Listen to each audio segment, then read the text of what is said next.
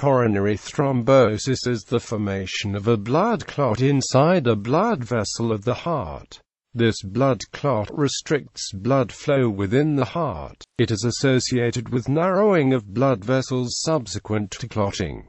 The condition is considered as a type of ischemic heart disease. Thrombosis in the heart can lead to a myocardial infarction. Coronary thrombosis and myocardial infarction are sometimes used as synonyms, although this is technically inaccurate as the thrombosis refers to the blocking of blood vessels, while the infarction refers to the tissue death due to the consequent loss of blood flow to the heart tissue. The heart contains many connecting blood vessels, and depending upon the location of the thrombosis, the infarction may cause no symptoms. Coronary thrombosis can be a complication associated with drug-eluting stents.